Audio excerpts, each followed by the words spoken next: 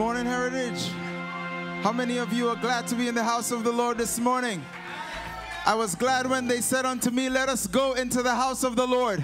And we're here to exalt his name. We're here to lift him up. We're here to glorify his name. He is worthy. Come on, put your hands together this morning.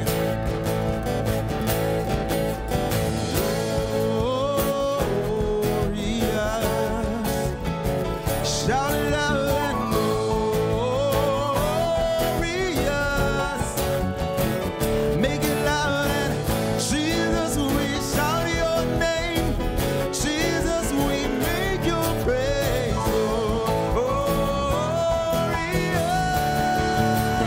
You are glorious.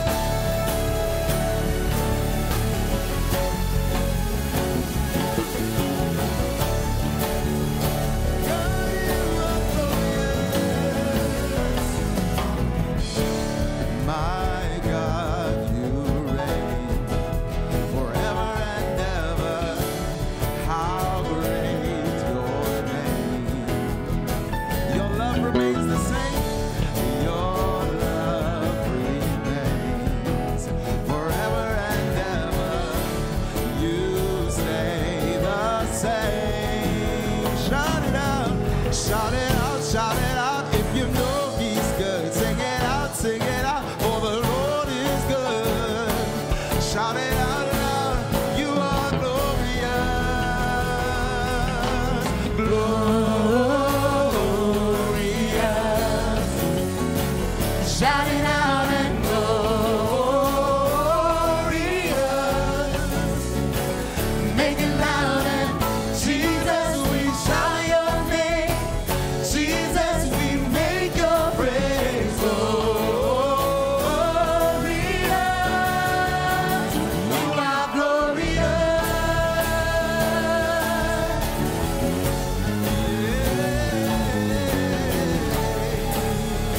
God, you are glorious. Let's sing that verse again. My God, you reign forever, forever and ever. You reign the same.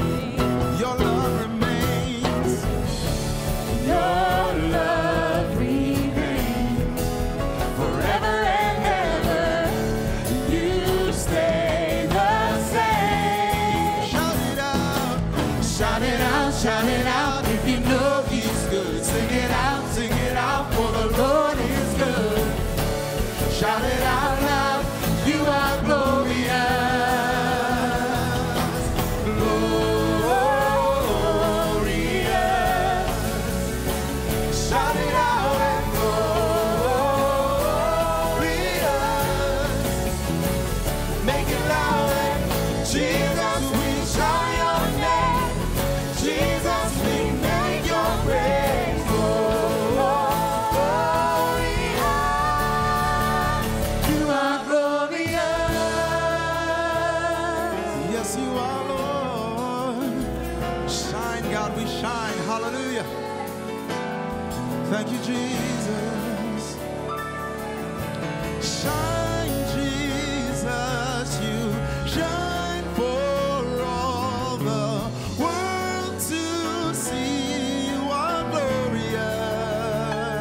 You say, shine, Jesus, you shine for all the world to see. You are glorious. Say it again. Shine, Jesus, you shine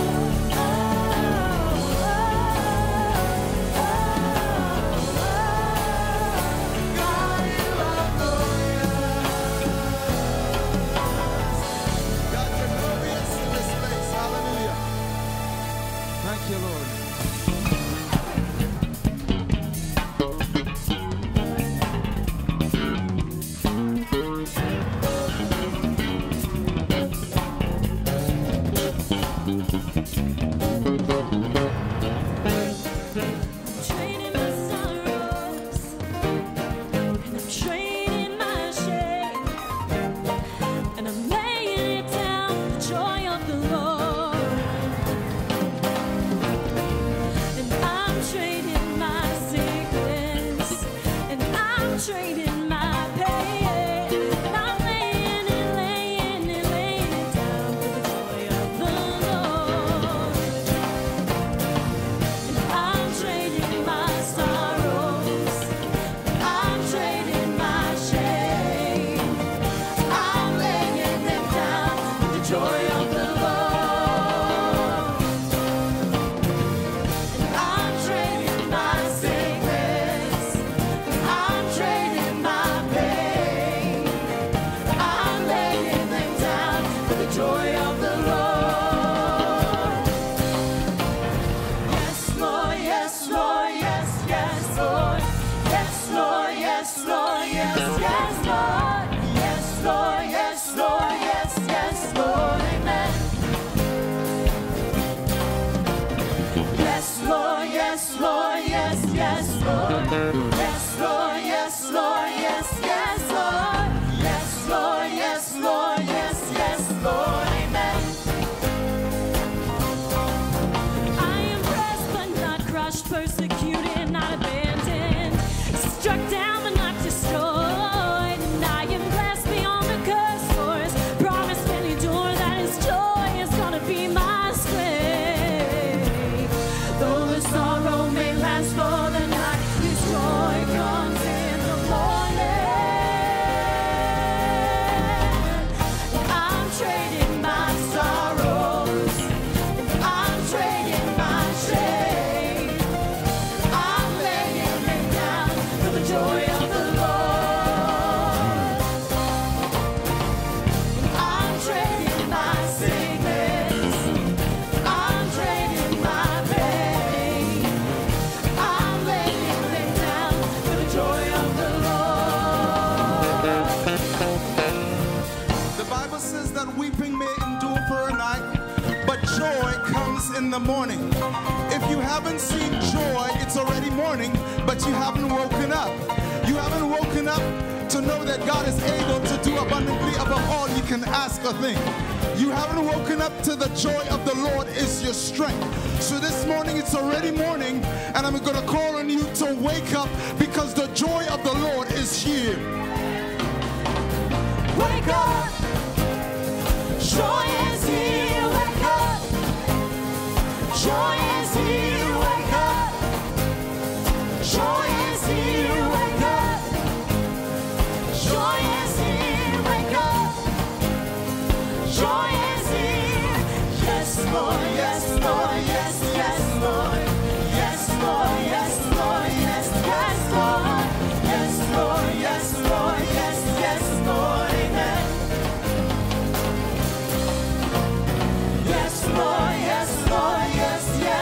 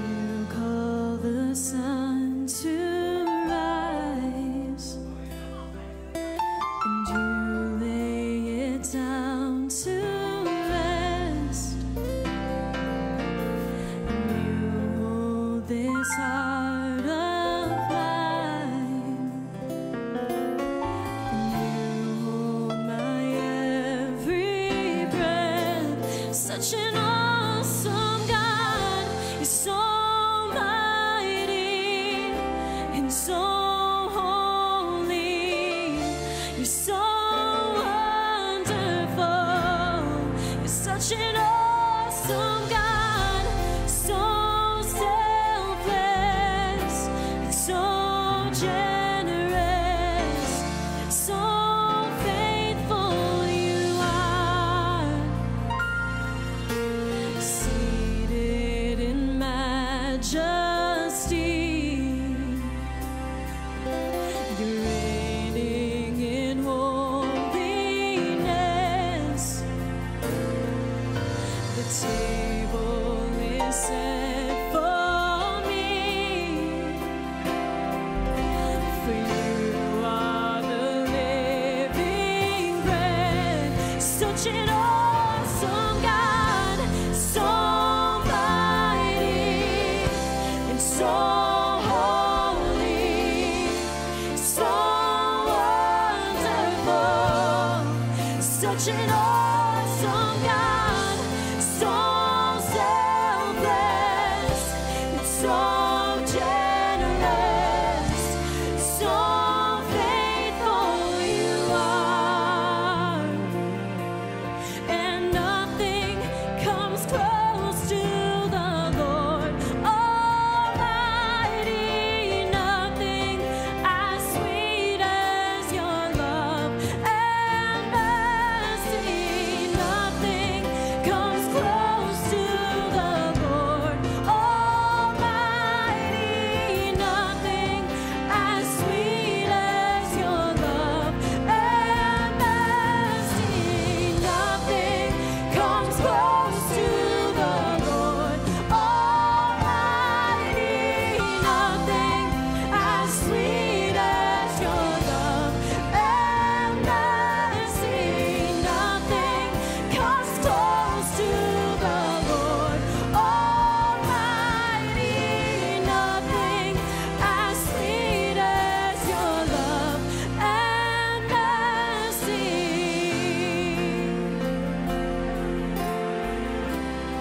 There's nothing sweeter than your name.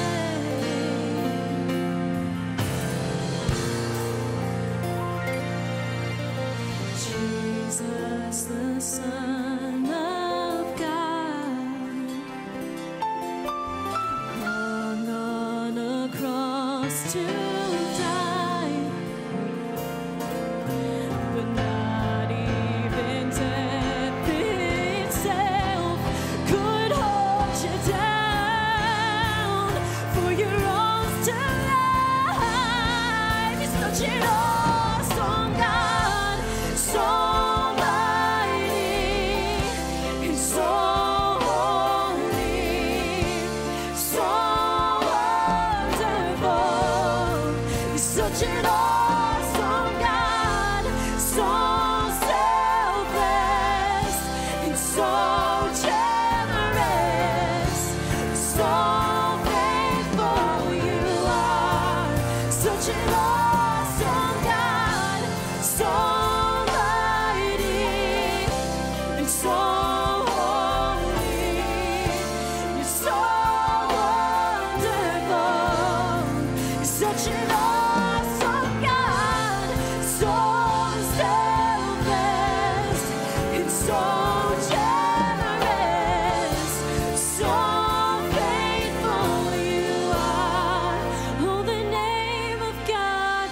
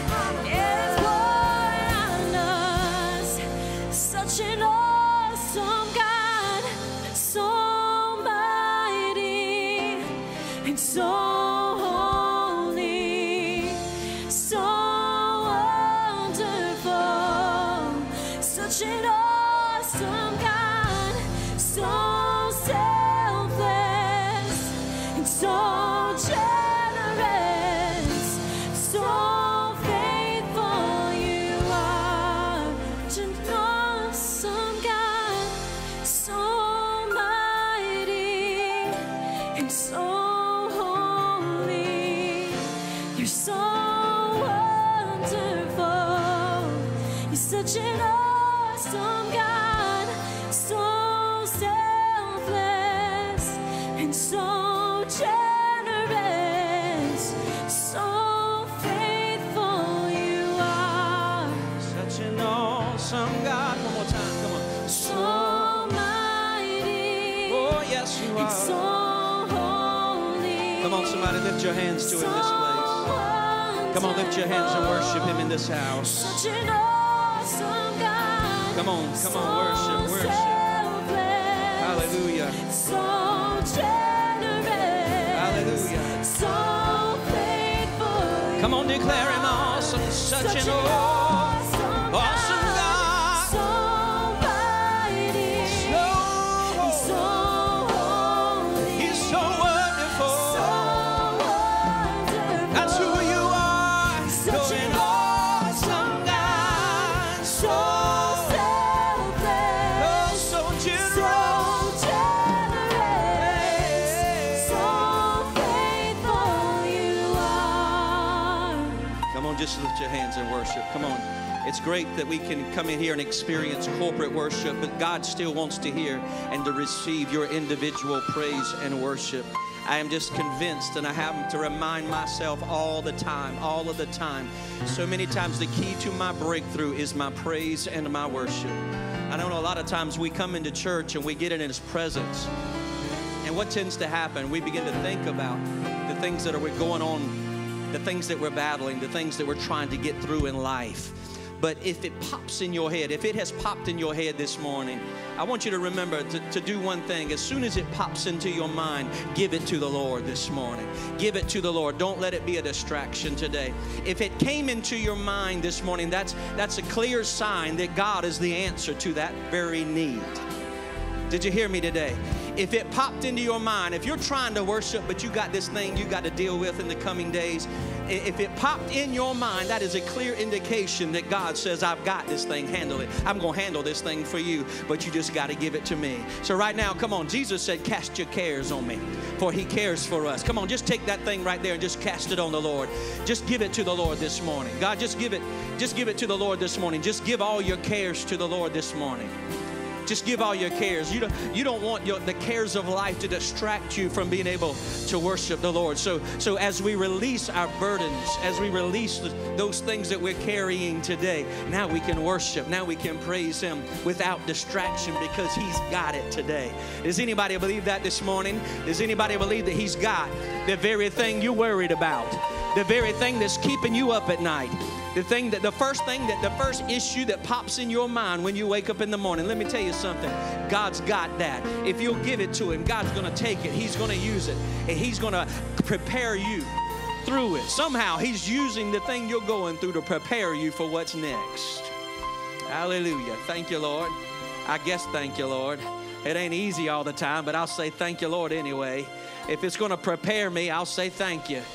I'll say thank you, Lord. If it's working something on the inside of me, I'll say thank you. I might not feel like thank you right now. I may not be able to see why it's good right now, but even still, I'll thank you even now because I know you are my God and you have my best interests in mind. Amen. Amen. Thank you, Lord. Thank you, Lord. Thank you, Lord, for taking every care. Thank you, Lord, for lifting every burden right now. We give them to you. We give them to you.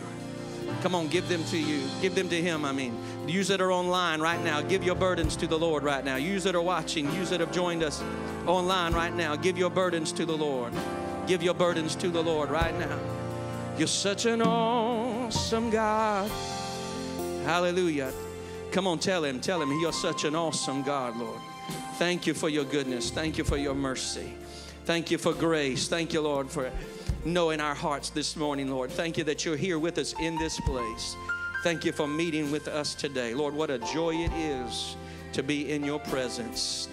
What a joy it is to worship you this morning. Obed-Edom said, better is one day in your courts than 1,000 elsewhere. Come on, there's nothing like his presence. There's nothing like sitting in the presence of the Lord. Hallelujah, hallelujah. I sense him filling the room. I sense him filling this atmosphere with his very presence. Come on, I understand that as the praises come out, the glory manifests. Come on, as the worship arises, his presence settles among us. Come on, if you want to have an experience with me, a life-changing presence, come on, I sense his glory wanting to show up in this atmosphere. But he responds to the praises and the worship of his people. Oh, yes. I said he responds to my praise. So if I want more of his presence, I lift up more praise. If I want more of his glory, I lift up more worship. If I want more of him in my life, I lift up what he has asked of me. I lift my praise. I lift my song. I say, holy are you, Lord. I say, worthy are you, Lord. I say, you're such an awesome God. You're such an awesome God. And I love you today. And I worship you today. And I praise you today. I lift your name today. Hallelujah. Oh, yeah. Such an awesome God. Such an awesome God. Such an awesome God. Such an awesome God. We're going to pray over needs this morning. Miss Sharon Spruill is battling shingles. We want to pray for her this morning. Sharon Smith is battling cancer. We want to pray for her this morning. Gary Hirsch battling cancer. Many friends, many others that we know are battling cancer. Some folks still fighting COVID. There's a lot of stuff going on. But how many of you believe that our God is able to move and to touch and deliver and to do the miraculous? Come on, do you believe it in here this morning? I said, come on, I need more faith than that. Come on, if your hand clap is a reflection of your faith, we got some work to do. But I know that you believe. I believe that you believe that God is able to move in every situation. I'm going to ask Chris, my wife, if she'll join me up here. I'm going to ask her to pray this morning over these needs that have been mentioned. Hallelujah. Hallelujah. I know it's easy to praise God on the mountaintop, but can we praise him in the valley? There are so many people suffering.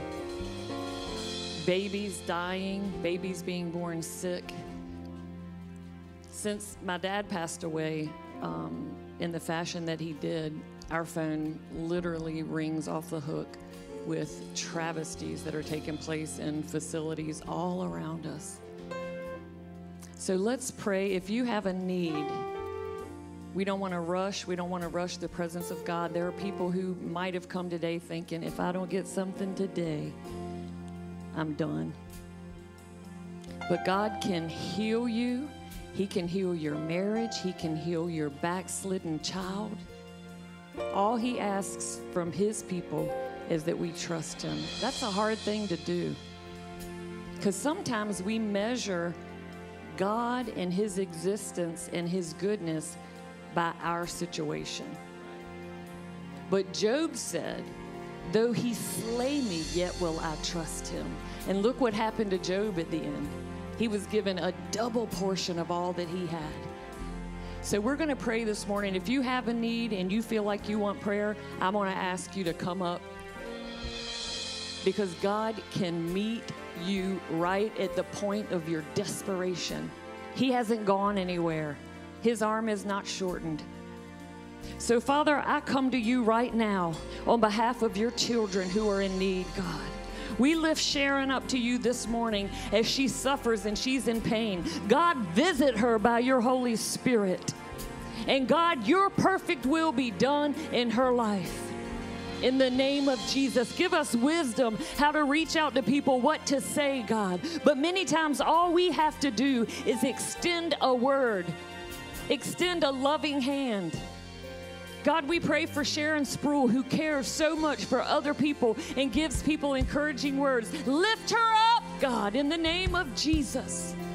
God, for those who have children who their parents are worried sick about a broken relationship, or maybe them walking away from the family, or being on drugs, or having an addiction. God, we lift those children up to you. Most of them we've dedicated, Lord, to you, and we remind you and ask you, God, to hold them close, to protect them, Lord. But give your people the strength to walk day after day after day in boldness and in loyalty to you, God.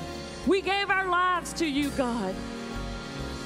God, for the Tripp family, Lord, I pray that you would be with them as they lost their oldest son and now the mother, God. I ask for your comforting Holy Spirit to visit them, Lord, in the name of Jesus. God, for those who are suffering, especially a lot of young people, Lord, with suicidal thoughts, God, and depression.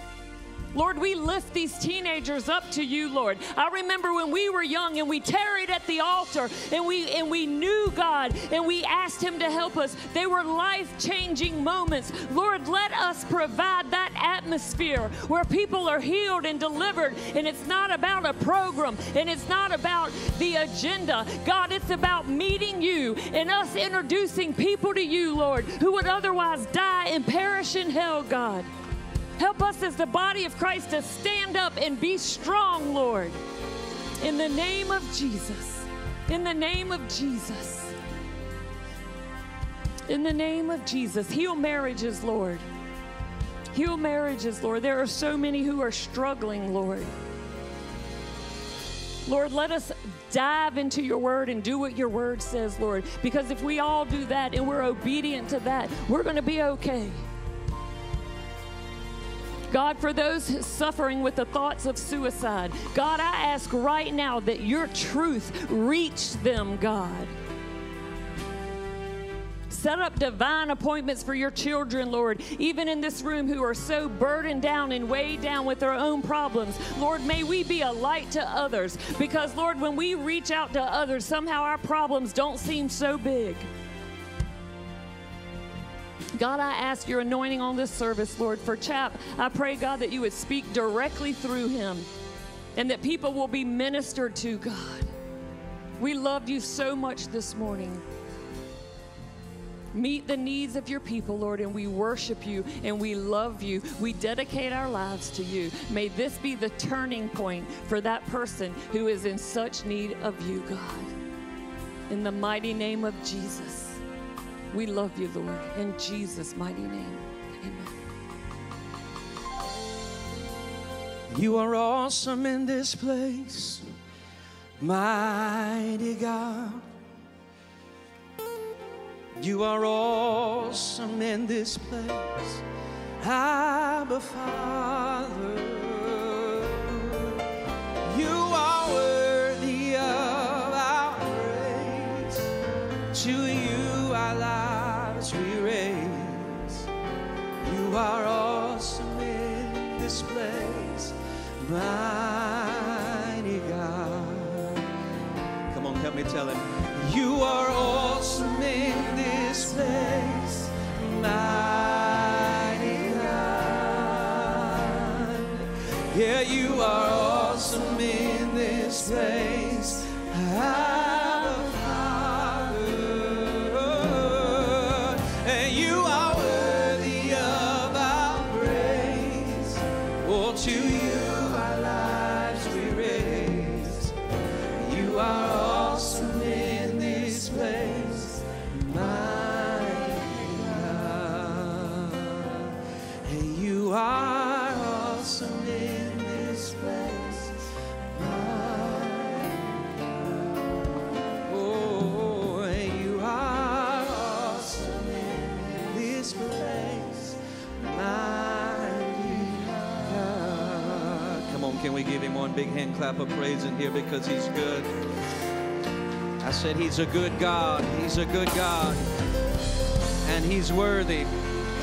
He's so worthy. He's so worthy. Yes, he is so worthy. We bless your name. I'm excited to be in God's presence with you this morning. We're going to go ahead and dismiss Heritage Youth and Heritage Kids to their classes. Those of you that are here in the room, why don't you find someone around you, greet them, hug them, welcome them here this morning to the Lord's life-changing presence today. Hallelujah.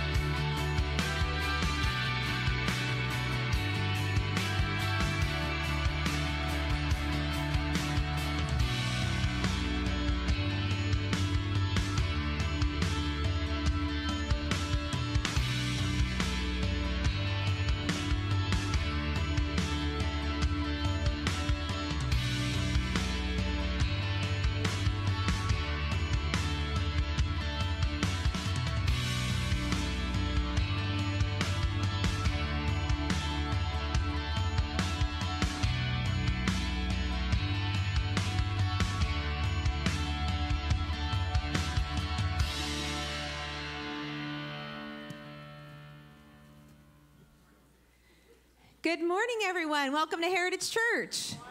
Good to see you this morning. We are so glad that you are here. If you are joining us online, we say good morning and thank you for tuning in and spending part of your weekend with us. Just go ahead and drop us your favorite emoji in the comments below and let us know where you are watching from. And if you have a prayer request, you can put that in the comments as well, because we pray for your needs faithfully each and every day. And if you are joining us for the first time, we say welcome to the family. I see a lot of new faces here today. We believe that church is more the Sunday experience, and we want to do life together. You should have received a communication card when you came in, and if you did not, you can get one in the Welcome Center in the lobby, but just go ahead and fill that card out as you feel comfortable, and we will put a small token of thanks in your hand for turning it in at the Welcome Center, just for checking us out this morning. It's important for us to stay connected, and we have several ways that you can do that here at Heritage. First, you can text the word informed to 94,000. And what that does is it puts you in our family data bank where you can keep updated on all things going on here at Heritage Church. Second is you can check us out on our Heritage Facebook page, or finally our website, www.heritagechurch.co. And all three ways will keep you posted on things going on here. And to keep you posted, I know I mentioned this last week, and I want you to remind you to put your calendars for February 26th. And this is for all the men out there. There will be a men's breakfast at the Golden Corral, February 26th at 7 a.m. There is a special room for you guys to hang out, eat a lot of bacon, a lot of biscuits, and talk about Jesus. Does that sound amazing? Bacon just makes everybody better, right? I love it. Well, usually at this time of the service, I have a fun story. Not today. I love humor, and I love to laugh, and I love how God allows my life to be a story, and how illustrations, He uses illustrations. He does it all through the Bible. But there is a big highlight that happened this week to me, and I had a really great story planned today. It was an awesome story, and maybe I'll say it next week. But it wasn't the time this morning, because last night I wrestled all night long and I didn't sleep, and that's why I have these really amazing glasses on this morning. so you can't see my lashes that aren't very full this morning. But instead of a story today, I'm just taking a minute as a cry. And it's a cry for our young people. And there's an attack on our young people. And this isn't our culture is trying to kidnap our kids. And I was reminded of a story that I read a while ago, and it was this girl that had a pet snake, a python. And I don't know why you would want a snake, a python, as a pet, but people do, I guess. This is a thing. And she had this 9-foot python that she befriended. She had this snake since it was a baby, and it grew, and it turned into 9 feet. And every night, she would take the snake to bed with her. And there's a picture of her with this. If I had enough time, I would have got it. But every night, she would curl up in a little ball to go to sleep. And the python would wrap itself from the top of her body around to her feet and up around, like it was measuring her. And then all of a sudden, the snake quit eating. So it alarmed this girl. So she took the snake to the vet and said, listen, my snake quit eating. I don't know what's going on. And the doctor alarmingly knew exactly what was happening. The snake was preparing and fasting for its next meal, her.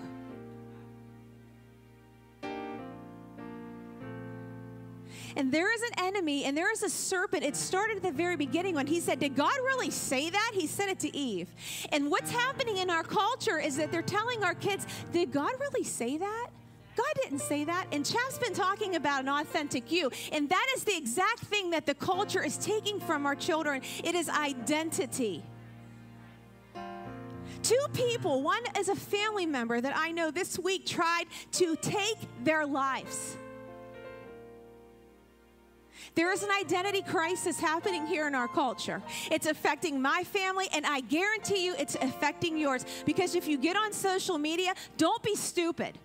Because I know the kids in this building, and I'm looking at their TikTok as well. I'm on TikTok because I want to see what's going on. I'm not going to fall because I see TikTok. I'm looking at TikTok to see how I can counter the culture of what the enemy is doing. And I'm telling you, I was wrestling last night because the serpent is ready to take our kids and gobble them up in a way that they don't even know what's happening with them. And this is a cry this morning. I know we've already prayed for the kids. But listen, it's affecting my babies. I see the identity crisis. They were raised in church. I speak over them. I pray for them. I do prayer walks talking identity. But listen, they're still at the weight of the world. And it is our job. The Bible says, rouse the warriors. Do you know who the warriors are, guys? It is me and you, and you're not too old. You're not too young. It takes grandparents. It takes aunts. It takes uncles. It takes all of us to rouse up the warriors to pray for our kids. Without our prayers, what's happening? They're dying. And I don't want to see my babies in a casket because it's not that far off. But there's encouragement, and it's in the Bible. Luke 10:19 says this, behold, I have given you authority to tread on serpents and scorpions and over all the power of the enemy, and nothing shall hurt you. We have the authority. So now is not the time, church, to back down. Now is the time to rise up for our children. They are the voices of the future. They are our future generation. They are the voices for Jesus. They might even be the martyrs, but they're willing to take their life because they don't know who they are, and they're not willing to take their life for Jesus because it's that they're blindsided. So I'm going to take a minute, and I know this is past my time. But it's worth it. It's worth it to take a minute to call out for our babies. So if you would just agree with me right now. In 1, as warriors of faith, that we would call out for our kids in Heritage and their friends and their friends. Because they're dying, guys. Kids are dying.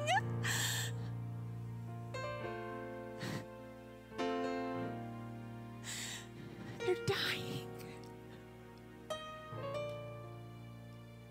And the enemy is laughing. And we need to be crying. We need to be as bold as the world is. And tell them who they are. Because everyone else is telling them who they aren't. So if you have a young person in here, a child, a grandson, a granddaughter, a niece, a nephew, if you would just stand right now with me, because this is the posture that we need to take. We need to stand for truth and stand for the name of the Lord and stand in a place where we are rousing the warriors for our generation, upcoming children. So God, we just call out to you right now, Lord God. We call out to you for our children, God, for our babies, Lord Jesus, God. God, where are they going to be without you? And we pray, Lord God, that you would just capture their hearts, Lord God. God, that you would move in their hearts in such a way that they would never depart from you, God. We speak over their identity, Lord God. We call them child of God, Lord God. God, that they are the head and not the feet, Lord Jesus, God. We speak truth would penetrate their bodies, Lord God. We call them children of God. We speak life over them, Lord, where the enemy is coming in to try to take their life and identity, Lord God. We break the assignment over the enemy right now, God, and we take authority in the name of Jesus, God. You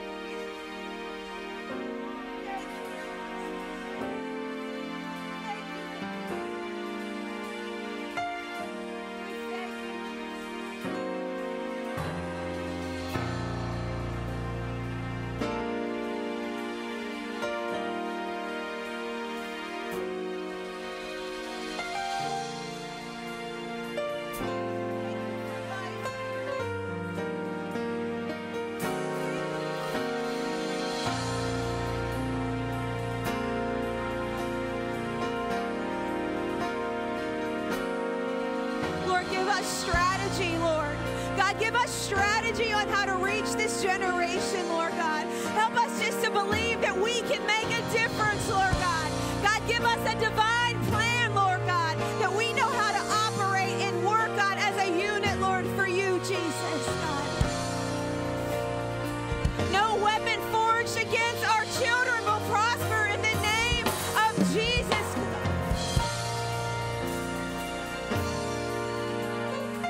Lord, they are our arrows, Lord God. Use them for you in a mighty way, God.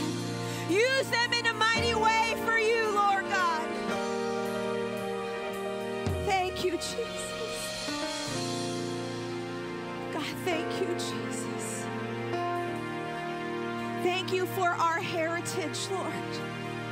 Thank you for our children. Thank you, Jesus. Thank you. Open our kids' eyes, God, to you, God. I just pray an encounter over them, even right now when they're back in their classes, Lord, or wherever they are, God. I just pray that they would have an encounter with you that would change their lives forever, Lord God.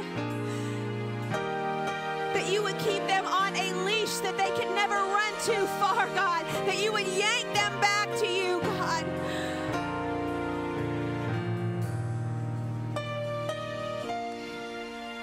We thank you that your word does not return void.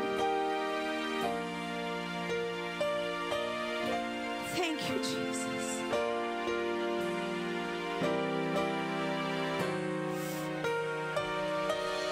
God, we believe it and we see it, Lord. We see it.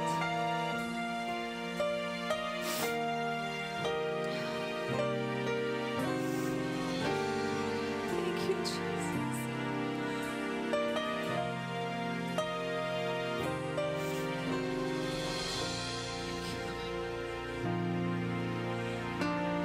I'm ready to watch them stand and take their place. Not be backed down by the world, but it's time for them to counter the culture.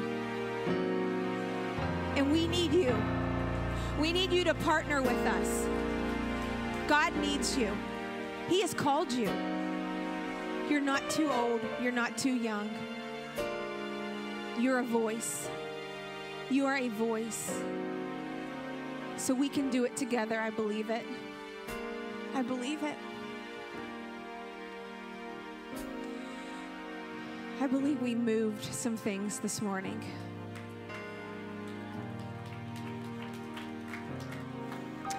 You may be seated.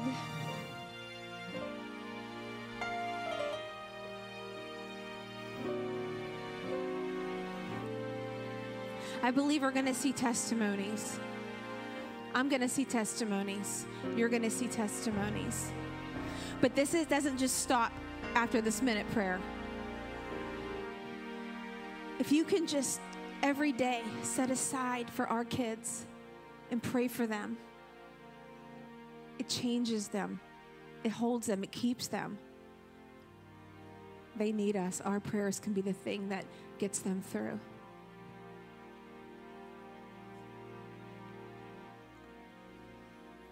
They're our heritage. That's what we're about here. Building heritage.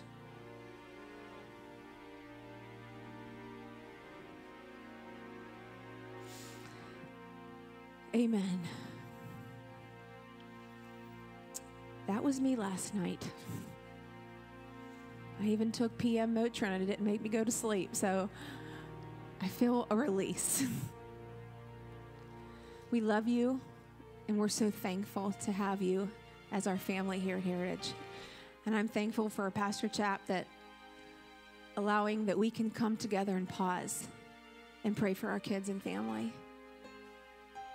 Because that's what it's about, our heritage.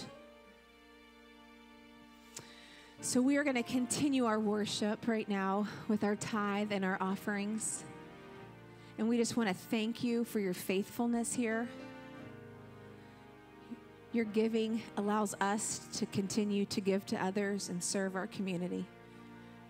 We have several ways that you can sow and give here. We have something called Smart Giving that you can text a dollar amount to the number on the screen, or you can simply drop off your envelope in a box located in the back of the building, or mail in your check with the address on the screen. So we're going to just pray over our offering right now. So Lord, we just thank you, God, for this time of giving. We thank you for an opportunity just to give back, God, what you already have given us. It's yours. So we just pray that you would bless the giver, that you would bless the tithe, that you would bless the offering to expand your kingdom, Lord. In Jesus' name we pray. Amen. Bless you when you give.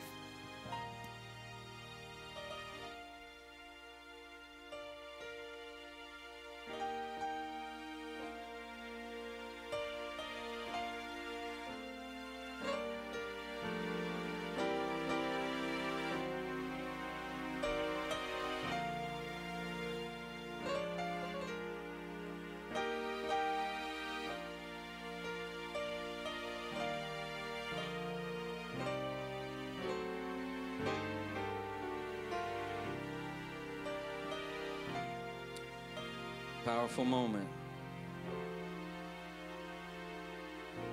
Jeremiah 1. Turn with me, please, to Jeremiah 1. Andre, if you guys could just hang with me a moment. You know, that reality, this identity issue, this identity crisis that's going on in culture today, it's not just in kids.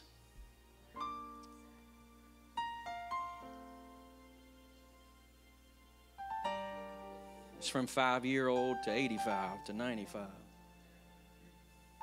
We're asking 5-year-olds to determine their gender. How does a 5-year-old know?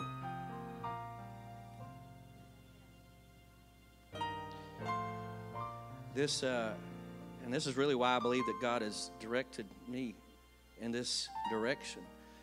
Talking about identity, talking about the authentic you. Because we need to, of course, be praying for our kids that they find out who they really are. But we need to walk in a place where we know who we are. So we're going to continue the series, and I'm excited about today because we're finally going to get to our series text. So this is our third message in this series. We ain't got to our primary text yet. So I want to read from Jeremiah 1. If you would read with me, please, beginning at verse 4. Then the word of the Lord came to me being Jeremiah. He came to me saying, before I formed you in the womb, I knew you. Before you were born, I sanctified you. I ordained you a prophet to the nations. Then I said, Lord God, behold, I cannot speak, for I am a youth. But the Lord said to me, do not say I am a youth, for you shall go to all to whom I shall send you, and whatever I command you, you shall speak. Do not be afraid of their faces, for I am with you to deliver you, says the Lord. Then the Lord put forth his hand and touched my mouth. And the Lord said to me, behold, I have put my words in your mouth. See, I have this day set you over the nations and over the kingdoms, to root out, to pull down, to destroy, and to throw down, to build and to plant. Father, I just ask that you would speak through us today. Speak to us, Holy Spirit. Let us hear your words today. Let us know more about you and ourselves when our time is completed here today. We thank you for it in Jesus' name. And everybody said together, amen and amen. Thank you, guys. I appreciate it. Back in 2012, there was a popular internet slang term that came about, and it was this. Do you remember this word, YOLO? How many of you remember what YOLO stands for?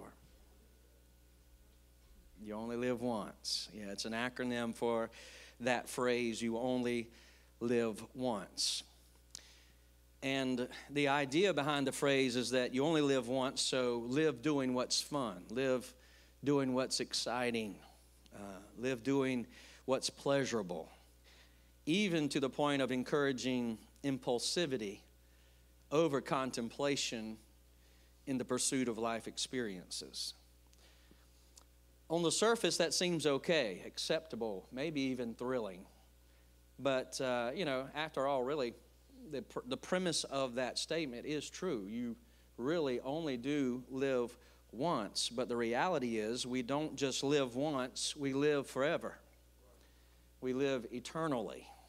And this earthly life is only the first chapter of life.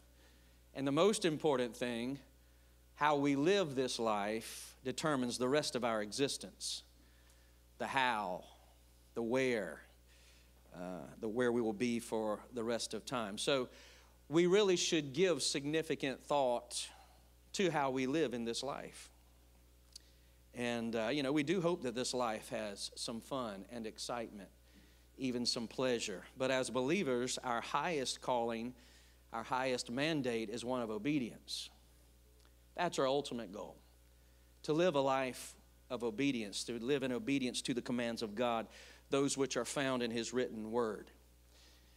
Behavior and personal activity are very important in that they are a very close or very specific reflection of someone's ambition and the condition of their heart.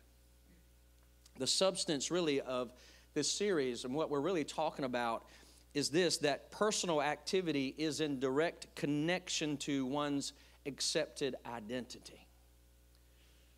Who you believe you are is producing what you do. And the hard fact is that what you're doing is producing your destiny and your eternity. So that's why identity is so important. And what we're learning in this series is that proper identity can only be found from one source, your Creator, Almighty God. And when we look at His Word and we find that He's constantly trying to tell us who we are. We've been saying this for a few weeks. I'm hoping it's starting to sink in. And really the question is this: will we believe what He has said that we are? Or who we are? It's very important, because whomever you believe or whomever you have come to believe you are is determining what you do. Doing always flows out of being, not the opposite. Did you hear me? Doing always flows out of being. You can put someone in prison and physically contain them and keep them from committing violent or abusive acts for a period of time. But when they get out, they're going to do what? They're going to go right back to the same activity. Why? Because managing someone's activity temporarily does not change who they are. Being does not flow out of doing. Doing flows out of being. And the only way to change someone's actions in the long term is to change their heart first. And there's only one person that can change the heart. That is God.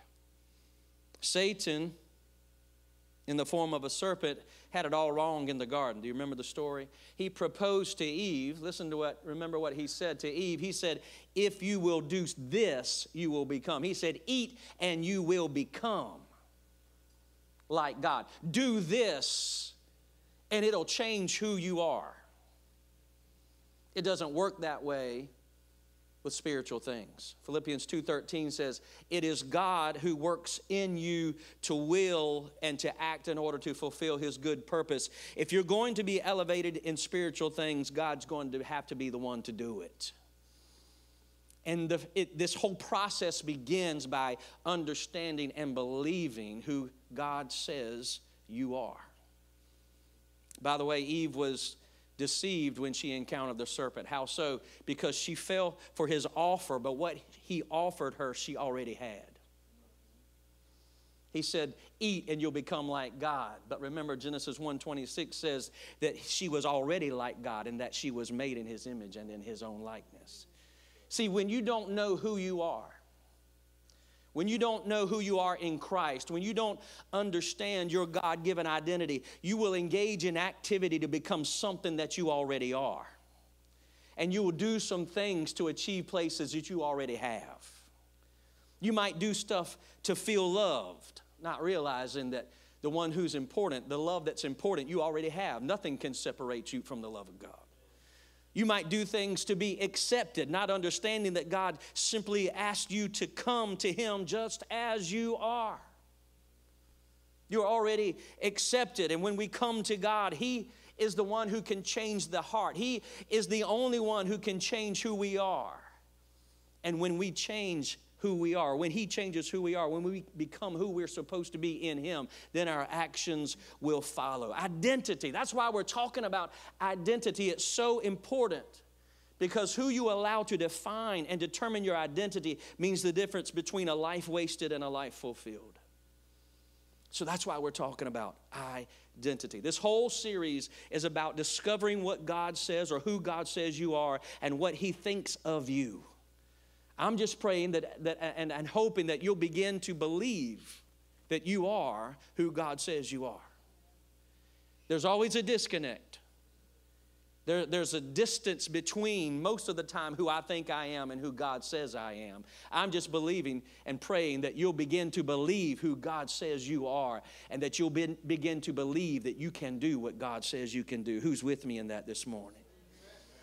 So we're to our text, Jeremiah chapter 1, and I want us to look at this. This text just gets me excited. I think we discover so much from this text, because God doesn't just write this to Jeremiah. See, God is no respecter of persons. If God has this exchange with Jeremiah, if God did these things in regard to Jeremiah's life and spoke over his life and all of this that we're going to find out that God did behind the scenes even before Jeremiah came about, if he did it for Jeremiah, he's done it for me too.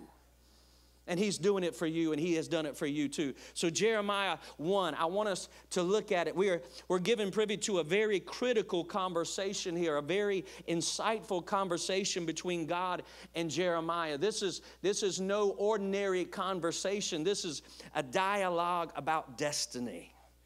God is talking to Jeremiah about who he was born to be. And this is so powerful that God is talking to a man who he wants to step into prophetic ministry. He wants him to step into this role to become his own spokesman. He wants him to become his mouthpiece, and he wants him to be the finger on the fivefold hand. Because to understand that the apostle is the thumb because it covers the rest of the fingers. The prophet is the index finger because it points you in the right direction. The middle finger is the evangelist because it has the longest reach. The ring finger is the pastor because he's married to and comes into covenant with the sheep. And the pinky finger is the teacher because that's the only one that can get in your ear. Come on, somebody. But he's calling Jeremiah to be the prophet. He says, Jeremiah, I've called you to something specific. I've called you to be the prophet. See, it's interesting, though. The first thing that we notice, he says, how you telling me you want me to be a prophet, but you want to begin by talking about before I was born? Why do you think he does that? Why is it that he's talking about his birth? It's because maybe it's significant that you understand the elements of your origin.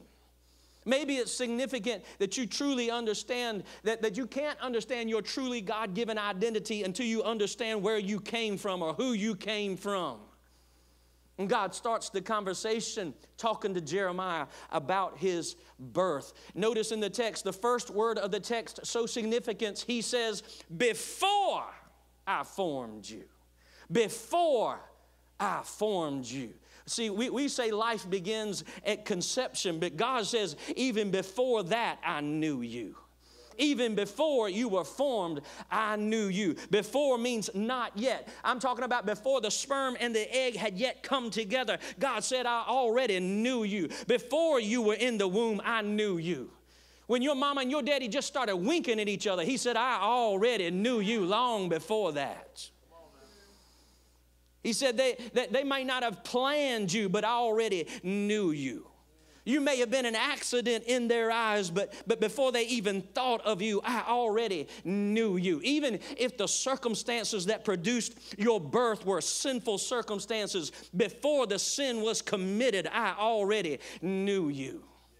David said in Psalm 51, I was brought forth in iniquity, and in sin my mother conceived me. Many believe that from this verse that King David's birth was a byproduct of an adulterous relationship of his father Jesse. But aren't you glad that God can take what the devil meant for evil and turn it around for good?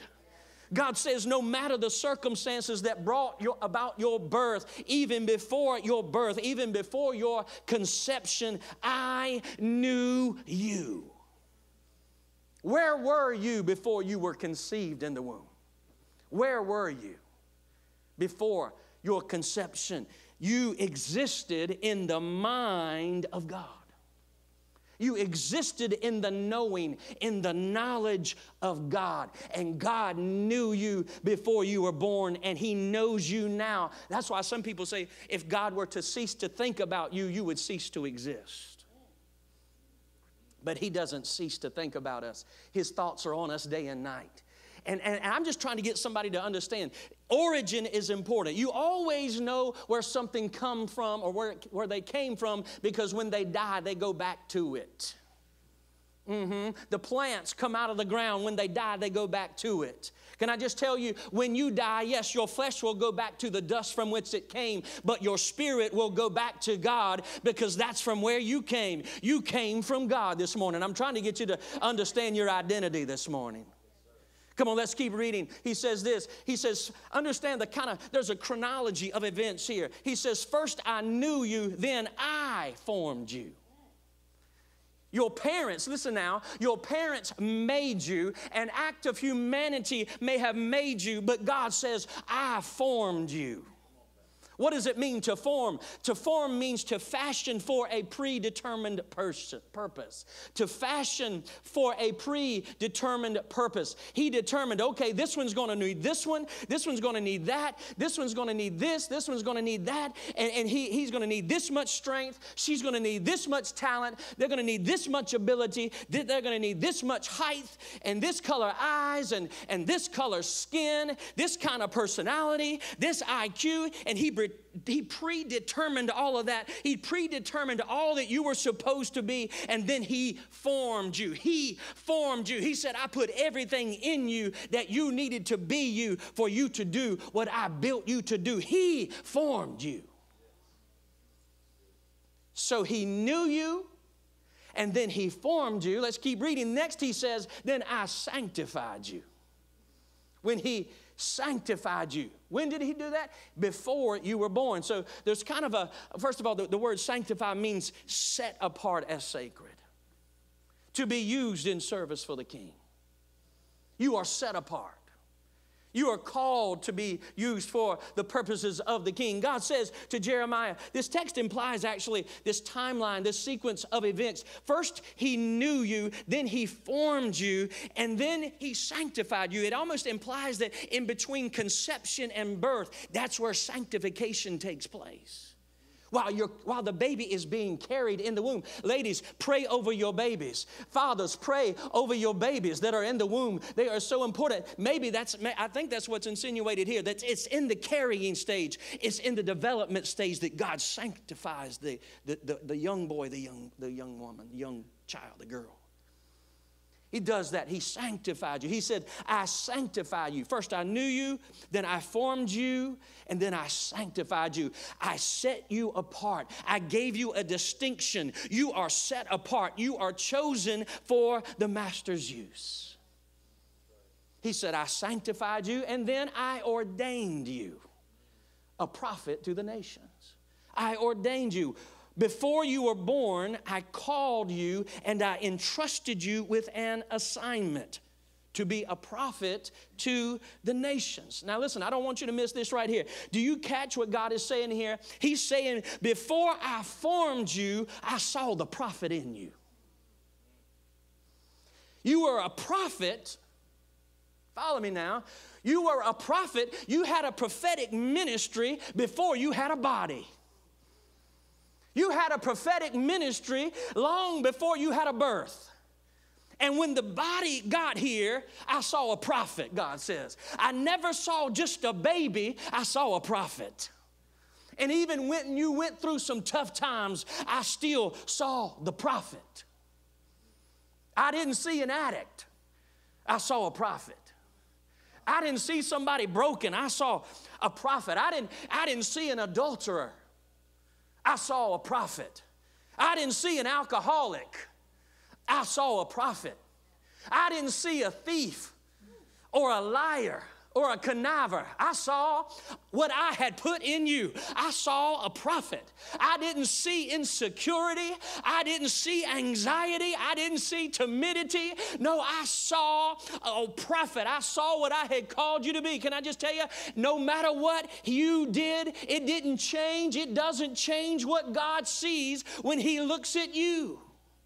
And so now, Jeremiah, no matter what you've done, I've shown up to introduce the you that you think you are to the you that you were born to be. I came to reintroduce you to yourself.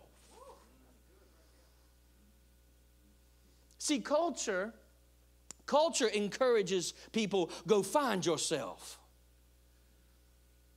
But God says, let me introduce you to who you already are. Did anybody hear that this morning? Everybody's on a search to find themselves, as if they're going to discover it in the world or in a career or in relationships. God says, come to me and let me introduce you to the you that you already are, the you that you were in my mind, the you that you were in the womb, the you that you were at your birth, and ever since you've been growing and developing in this life. Come on, come to me, walk with me, come into relationship with me, and I'll introduce you to the you that you really are. Because the real you and the real me is only found in Him. See, we think if who I am isn't dysfunctional, that's destiny. Did you hear me? We assume that if my life is not a mess, then I must be living it all right. My life, this must be what I'm supposed to do. Not necessarily. Come on, is anybody going to help me in here this morning? Not necessarily. I could have gone into mechanical engineering. That wouldn't have been dysfunctional, but neither would it have been destiny. I could have gone into the secular music film career or field and maybe made it as a secular musician. That may not necessarily have been dysfunctional, but it certainly would not have been destiny. Do you understand? It wouldn't have been destiny because I was born to be standing right here where I'm standing right now doing what I was predetermined to do. Just because your life ain't a mess don't mean that you're doing what God called you to do. Are you doing what God called you to do? Just because I'm not doing wrong doesn't mean I'm doing right. I need to make sure that I'm doing what God has called me to do. And so God interrupts Jeremiah's life and he says, listen, I don't know what you had planned, but let me tell you what you were born for. See, that's what I'm believing will happen in this series. I don't know what you got planned, God says. I don't know what you're doing. I don't know what kind of plan you're following. I don't know what kind of journey you're on, but I want you to understand this is what I called you to do. This is what I predetermined you to do. Life is always about constant assessments. Am I in the right place? Am I the right person? Am I with the right people? Am I doing the right thing? Because if I'm not fulfilling what God put in me to do.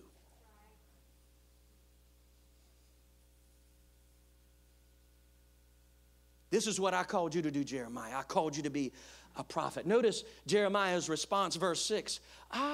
Lord God. As if to say, you talking to me? He says, God, I cannot speak. Behold, I cannot speak, for I am a youth. Jeremiah saying, I failed speech class. And I'm way too young to be a prophet. A prophet? I'm way too young. Notice the gap in the thinking. Notice the gap in the thinking of what he thinks he is himself and what God says that he is. God's saying, I see a prophet, but Jeremiah is seeing himself as not qualified and lacking experience. Now, I want us to look at this with all intents and purposes, trying to understand Jeremiah as if he was living in today. Let's use a New Testament term. Let's just say he's saved. Jeremiah is saved. Jeremiah is right with God. Jeremiah has a heart for God, and he don't know what he's supposed to be doing. You think it's not possible for you or I to get off track, to miss a turn, to get our mind on something? Are you like me? Sometimes you get your mind on something and you're so determined to make that happen that you don't care what gets in the way. No matter what happens, you're going to make sure that happens. Are you with me? Are you with me? I want this. Have you prayed about it? Well, I don't know how to pray about it. Well, yeah, you better. As my wife tells me all the time, you better pray about it. You better pray about it. Just because you're doing it don't mean it's wrong, but it might not be God, so you better pray about it. Be aware of not being so headstrong that, why would God have a problem with this? I don't know, but he might. he would have a problem with this because he's got something better.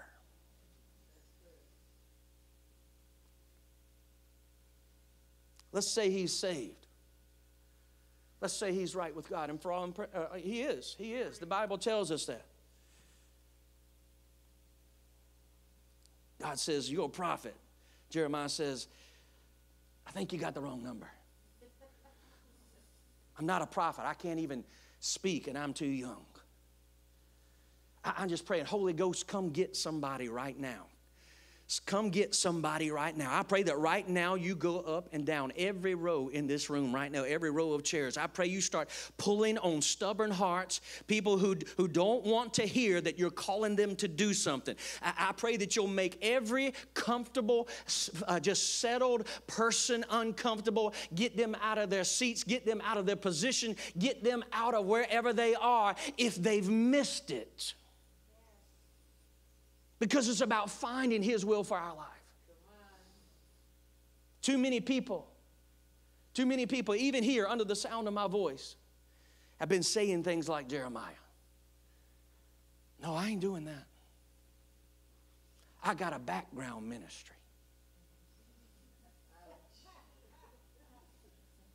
I can't speak. Surely you're not calling me to do something I can't do. Do you understand that oftentimes that's exactly what God does? He calls you to do things that you don't think you can do. Because if you thought you could do it, you do it relying on your own self. But He calls us to do things that we'll have to rely on Him to be successful. You can't do it on your own. That's how He wants you to get out of the gate. Understand then you got to rely on Him to be able to accomplish what He's calling you to do. That's why He calls you to do things that you don't think you can do. I can't do it. I can't do it. This is not an isolated incident. God came to Gideon, called him to lead Israel in a military expedition to overcome the Midianites who were oppressing them. But God, when He found him, Gideon was not bold. He was not courageous. He was certainly no experienced military leader. No, actually, when God found him, he was a man filled with and infected with fear, hiding out at a winepress threshing wheat. But suddenly the angel of the Lord appears to him and says, the Lord is with you, you mighty man of valor. Not only does God call you to do things that you can't do, God, when He comes to you, He calls you things that you are not yet. And He gives us a picture of what we can become. God found Gideon doing exactly opposite of what He was calling him to do. But He still called him. He still called him. You mighty man of valor. The angel said, you mighty man of valor, the Lord is with you. See, here's the thing. God always speaks to our deficiencies. He speaks to what we are not. Not just Gideon. How about this guy? He said, come over here, Moses. Spoke to him out of a burning bush. Come over here. And what does Moses say? Same thing. You must have the wrong guy. I don't speak. What's wrong with these people in the Old Testament? They have literacy problems or what? I don't know. Nobody could speak. Moses says the same thing. I have a background ministry out here in the desert. And so we are so many times just like these people. There's a gap between how God sees them and how they see themselves. The same applies to us. There is a gap between how we see ourselves and how God sees us.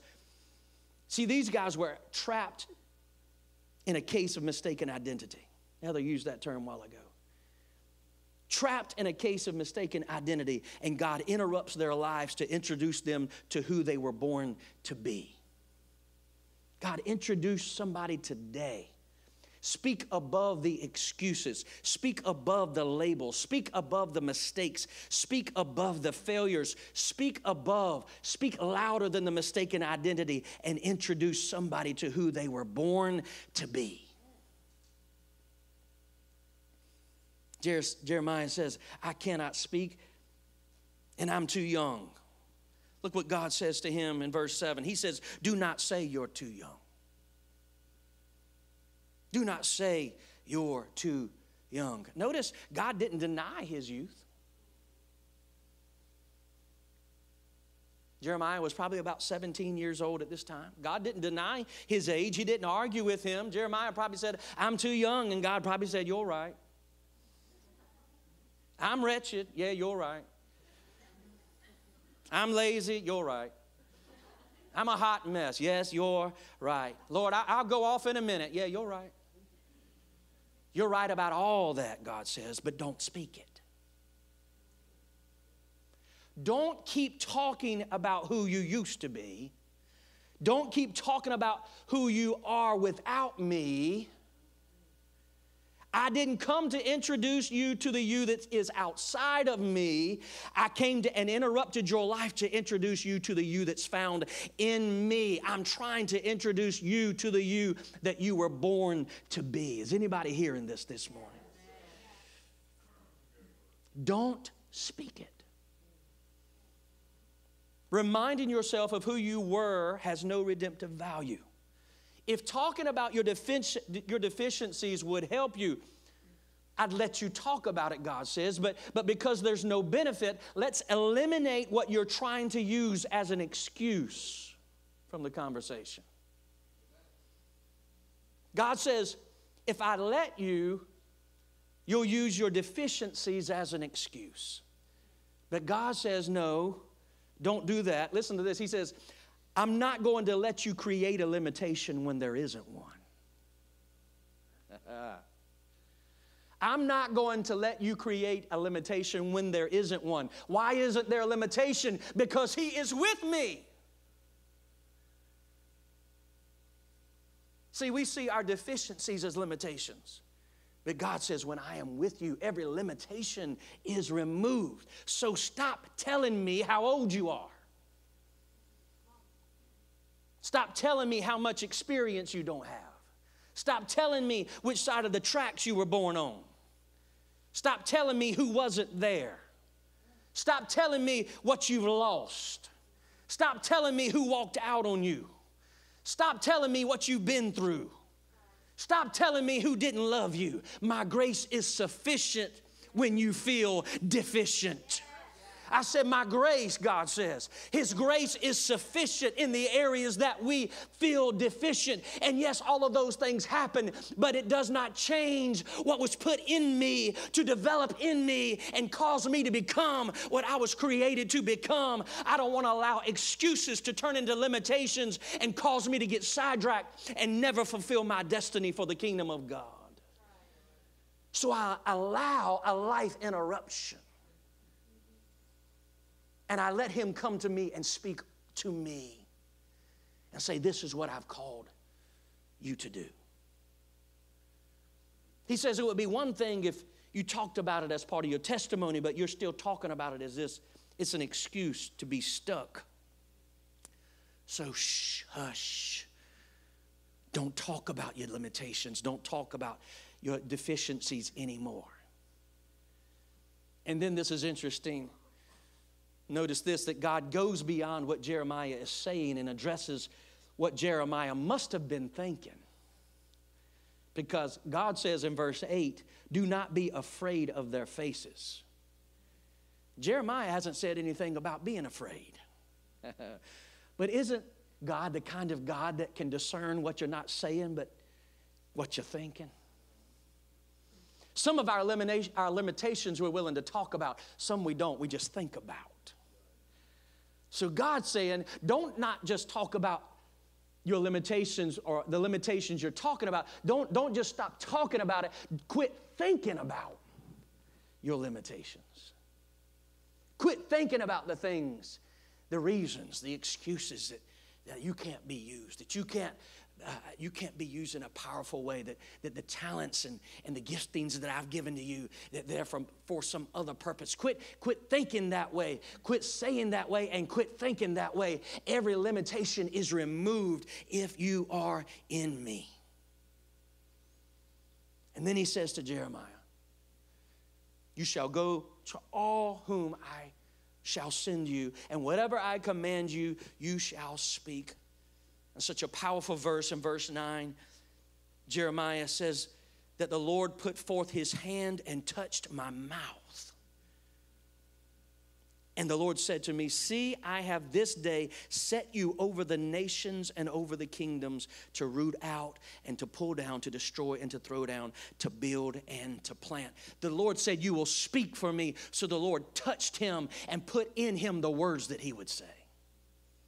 That's what God does for us. Whether he's calling us to speak for him or to sing for him or just to talk about him or to be an example for him in the workplace, in the marketplace, whatever God does or commands us to do, he always comes down and touches us and puts within us what we need to fulfill that calling and that destiny.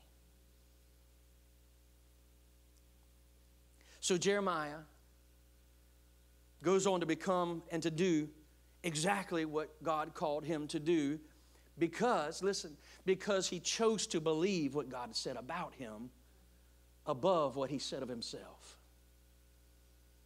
And when we learn about God and our God-given identity, when you were talking about this authentic you thing, what we learn is this, that God comes to us. He speaks over us. He invites us on an adventure to discover what he has put in us before we were ever formed. But here's the key, and this is so true. You'll never discover what's in you until you say yes to who he says you are, and yes to what he's called you to do. You're never going to know what has been put in you until you embark on this journey with God. You may have big dreams. You may have big plans. You may think that, hey, I'm good at this. I can do this or that. But you'll never come to understand what was put in you, part of your identity, before you were born, before you were conceived, before you were ever thought of by your parents. When God was putting together, gathering the ingredients for your life, what he gathered together and put in you and formed you from, you'll never get a taste of it. You'll never get to see it until you find the real you that's located in Christ. See, there's some things in me that I believe in me, I hope are in me and in us that I'm looking forward to seeing. I believe there's a building in me. I believe there's a new sanctuary for Heritage Church, not just in me, but it was in those that came before me, and it's in you. I believe that we're going to build a greater facility on this campus. I'm hoping we can do that to where we can have greater influence. See, I believe that's something in me. See, some of you, there's songs in you. There's songs in you that are yet to be born. I believe that over this worship team. I just speak that over Andre and this worship team. I just believe there's songs to be birthed out of this house. Come on. We're moving to a place where I love everybody else's song, but how many of you know we got our own song? We got our own song. Heritage Worship Team has got its own song. We're about to birth those things. Come on. What has God put in you? Come on. Some of you got ideas. Some of you got all kinds of things, solutions. You got marketplace ideas. You got business ideas. You've got things that can bless others. All kinds of things we'll never know until we are making sure that we're walking in Christ and discovering and finding our true identity. It only is going to happen in him. See, Jeremiah didn't know prophecy was in him until he believed God, until he believed what God said. And when he believed God, what God said, then prophecy came. He never prophesied until he received the word of the Lord and then began to walk in the assignment. Many of you have no idea what's in you because you haven't seen it yet. Some of you think that the only thing you are is what you've seen already. But I'm trying to get someone to understand this morning that there's something in you that goes beyond what you could ask or think. And God wants to tell you this morning, I know you, I have always known you, but you still don't know you yet. Every person in the room, hear me. You still don't know you yet until you completely surrender. Do that and I'll show you more and more. I'll continue to introduce you to the real, authentic you. But it's a journey. It requires constant and consistent obedience. The other day, I put on a pair of pants. Andre, if you'll come on, please. The other day, I put on a pair of pants that I hadn't worn in a long time. And I felt, just means I got too many pants, Gary. Dug to the bottom of the drawer. But I felt a piece of paper in my pocket. And when I reached for that piece of paper, I pulled out a $20 bill. $20. Ooh, $20. I mean, I get excited over $20. You know, $2. I get excited over $2. I mean, it's more than I had. I mean, come on. I pulled out that $20 and I used it. I used that $20. Listen to me. I wouldn't have been able to use it if I didn't have it. And I wouldn't have had it unless I reached for it. It was already there, but I didn't know it was there.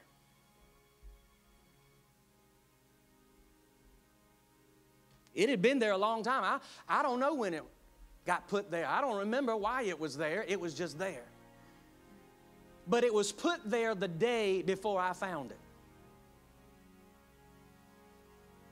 And when I reached for it, I found something that had never been used. Not because it wasn't there, but because I didn't know it was there. If I had known it was there, I'd have went and found it.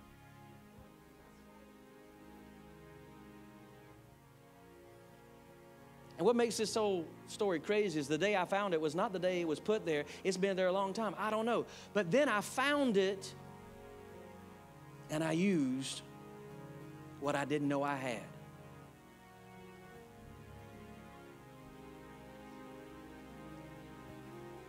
See, you'd be surprised to know what you can be and what you can do if you'll just reach for it.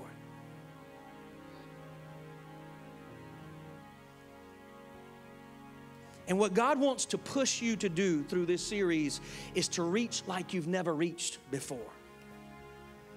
Not based on your opinion of who you are or what you can do, but based on His. And I want to challenge you to understand this, that there are things that are there that you are yet to find. There are places and opportunities that you're yet to experience. There are parts of you that you are yet to know. And I'm just believing that God is encouraging somebody just to go for something that you've never done before. Reach for things that you've never seen or experienced before. Understand your significance, your birth, your life, your identity, your destiny, your eternity. It is not by chance. It was all orchestrated by your Creator. Before I formed you, I knew you. Before you were born, I called you. I sanctified you. I set you apart and ordained you. See, there's a calling on your life this morning. There's a calling on your life. I never forget one of the saddest stories that I ever heard when I was in Bible school. My Bible school was a part of a church, a local church. And that church supported our school. And so when we had church, members of the community came that were not part of our school, our college. But one night in a testimony service, I heard a man stand up. Or I saw a man stand up, and when I saw him, everybody would have known who he is, because this man was very wealthy. He owned car washes all over the city. 7 or 8 car washes he owned all over the city. So, of course, you know, he was treated with great respect, and everybody knew of him that way. Well, that night, I heard him stand up with tears rolling down his eyes. Publicly, he asked God to forgive him.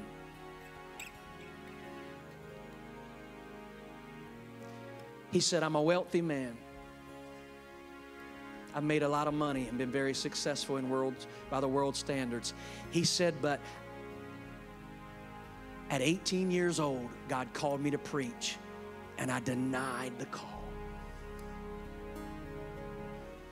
And he said, I will go to my grave with regret, knowing that I never fulfilled my destiny. Friend, I don't want that to happen to you. I don't want that to happen to you. I want to encourage you to begin a pursuit to discover the real you, and within that real you is a real calling. It might be to church ministry. It might be becoming a pastor, or becoming a prophet, or an evangelist, or a teacher, a missionary. But it might be a calling to the marketplace. It might be a calling to sales. It might be a calling. It can be anything, really. But my challenge to you today is, don't reject the calling, no matter your age. I remember thinking as that man spoke, listen, you're not dead yet. Who said you're too old? If somebody tells you you're too old, I just want to know who said it. Because unless God said it, I don't have enough money. Who says you don't have enough money to do what God's calling you to do? Who says?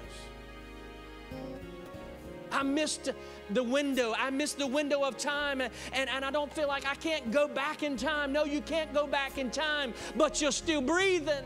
You're still inhaling and exhaling. You're still breathing, and God allows U-turns. God will fix the road. God will bring you back, and somehow, if you'll give your life back to Him and just come back to that spot and say, God, I know I blew it. I know I missed it, but here I am, Lord. What can you do? I just believe that the God, the creator of the universe, and the one who created and formed your life can fix the situation, and He'll let you walk in your purpose and your destiny. If you'll just say, God, I know there's a lot of excuses, but I'm throwing out the limitations because I know I've got you.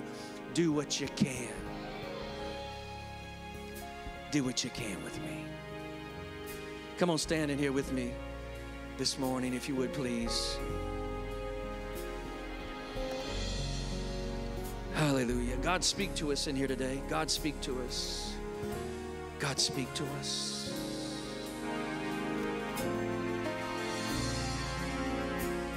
Will your heart and soul say yes?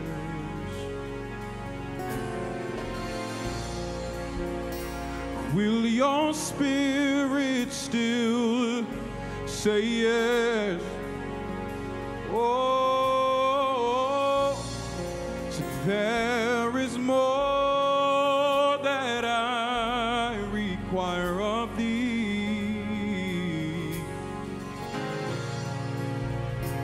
Will your heart and soul say yes?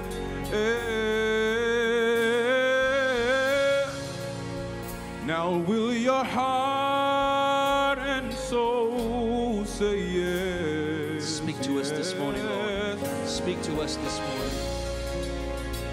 Will your spirit still say yes? Oh, if I told you what I really need, oh,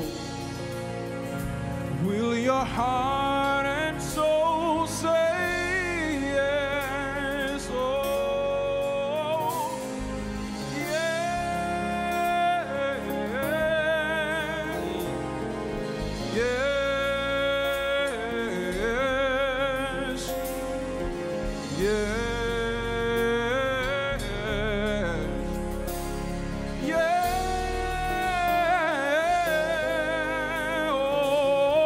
say yes. My soul said yes.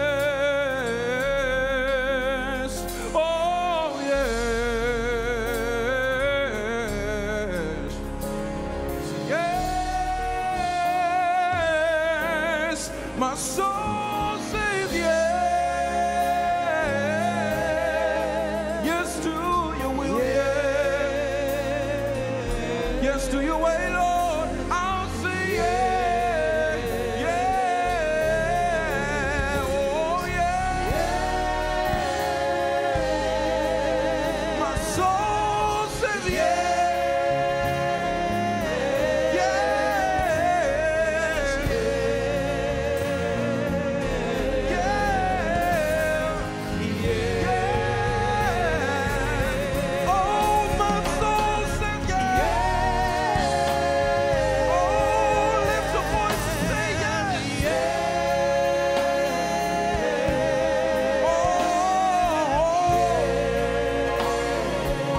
Will you tell the Lord yes, yeah, yeah, yeah, yeah. Oh, yeah. Say yeah, yeah. Oh, yeah. Yes, Lord. Yeah, yeah. Oh, yeah. Oh, my soul says yeah. Oh, yeah. God, I'll say yes. I'll say yes, Lord.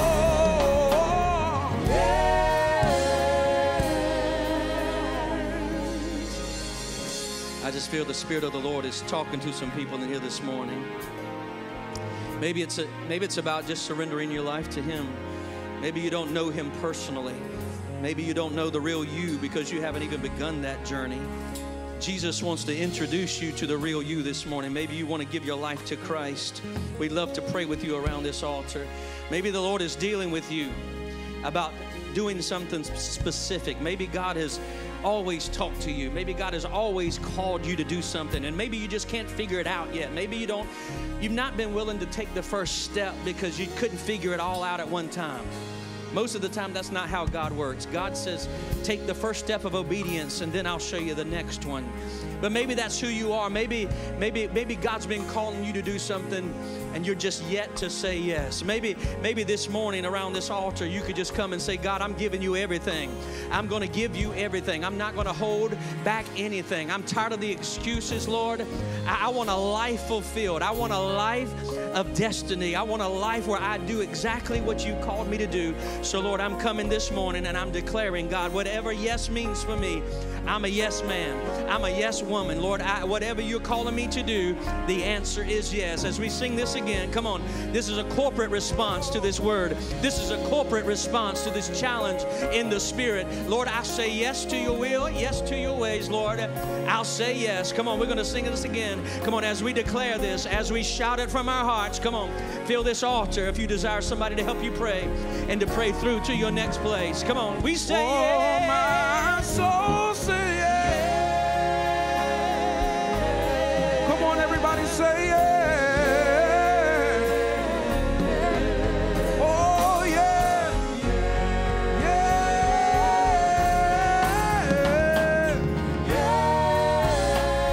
Oh, we lift our voices and say yes. Yeah. I'll obey you, Jesus. I'll obey you, Lord. Oh, I'll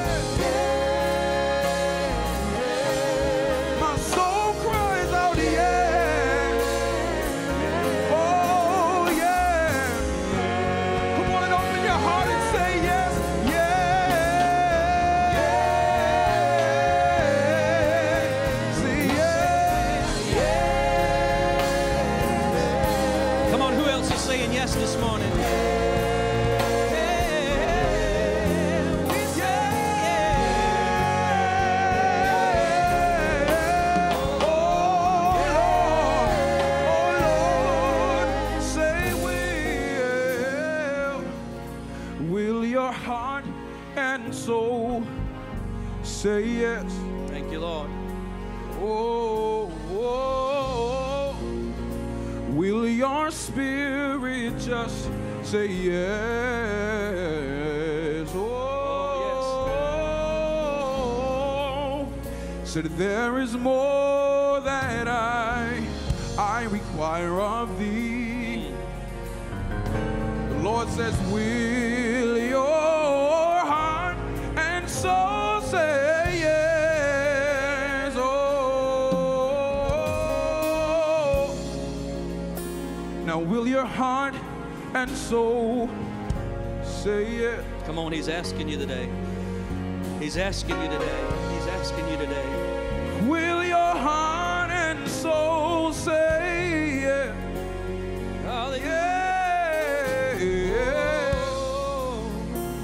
There is more that I require of you. Oh, will your heart and soul say yes?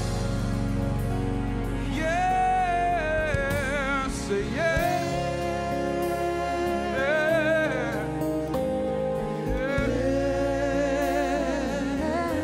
Oh, yeah. Yes to your will, Jesus. Oh, yeah. Yeah. Oh. Oh, oh. Can we say that one more time? Just say yeah. Oh, yeah. Oh, yeah. Yeah. Yeah. Oh, yeah. One more time, say yeah. I'll say yeah. Yeah, yeah. Oh, yeah.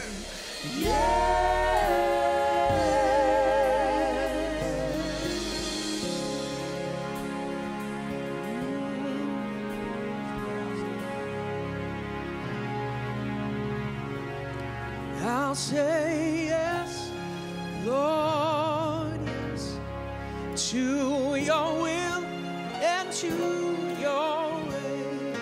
I'll say yes, Lord, yes. I will trust you and obey when your spirit speaks to me. With my whole heart, I'll agree. Yeah, my answer will be yes, Lord, yes. Say it with me. I'll say yes, Lord, yes, to your will and to your way. Oh, I will say yes, Lord, yes. I will trust you and obey when your spirit speaks to me. Yeah, with my whole heart I'll agree. Yeah, my answer will be. I said, my answer will be. Oh, yeah, my answer will be yes, Lord, yes. Come on, if your answer is yes, give him big praise in here today. Ah, come on, you can do better than that. Come on, somebody say yes. Come on, say yes. Say yes.